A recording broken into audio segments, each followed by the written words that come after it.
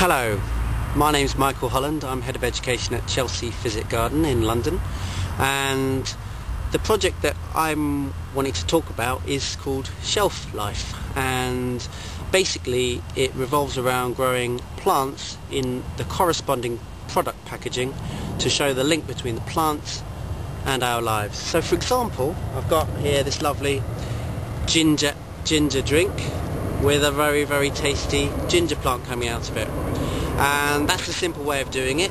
And what it actually does in terms of climate change, it reduces the amount of stuff that's going into landfill, because it's encouraging people to recycle, but also to reuse the packaging first of all for an alternative, in an alternative way. Another one that I've got here, not one that's edible, is lavender. Now this lavender is the lavender Barthosorx. Beautiful plant, related to thyme and mint, oregano, and all sorts of other plants like sage as well.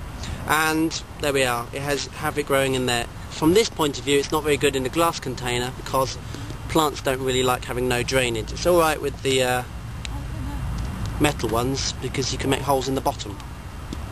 And we use this with the 3,000 students visiting Chelsea Physic Garden every year, and we show them about the plants in their lives. It might be clothes, it might be drinks, it might be food, it might be cleaning products, or medicines as well. But we encourage them to try it at home and take it home so that they're spreading the message of the plants in our lives, and thereby reducing the packaging that's being thrown away and encouraging them to grow their own plants in the house. And that's it.